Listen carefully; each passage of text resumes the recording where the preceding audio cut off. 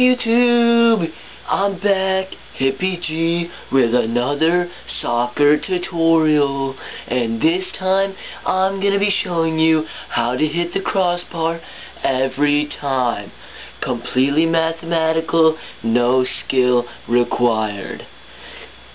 With us today we've got professionals Carson and Jordan flew all the way here from Brazil just to show you how this is done. So let's get right onto it, folks.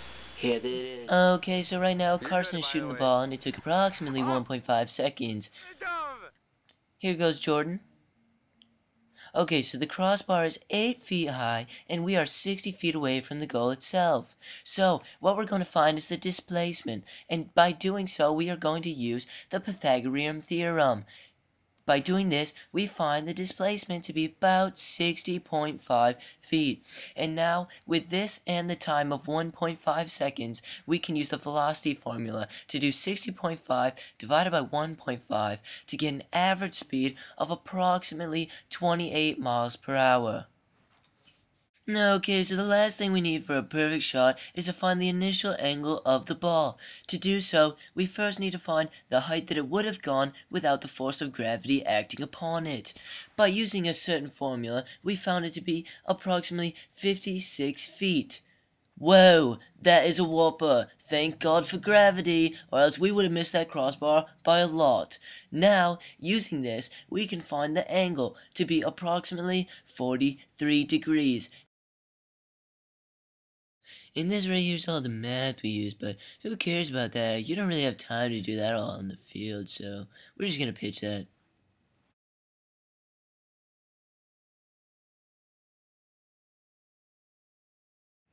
So, based on what we have learned, we know that if you are exactly 60 feet away from the goal, and if you can kick it with an exact velocity of 28 miles per hour, and on an angle of 43 degrees, you can hit the crossbar every time.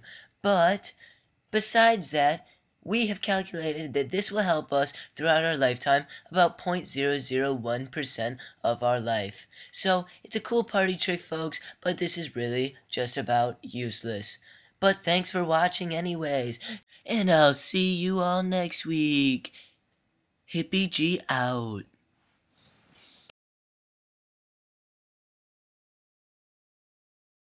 The reason we chose this scenario was, both of us are pretty good athletes, and soccer's fun.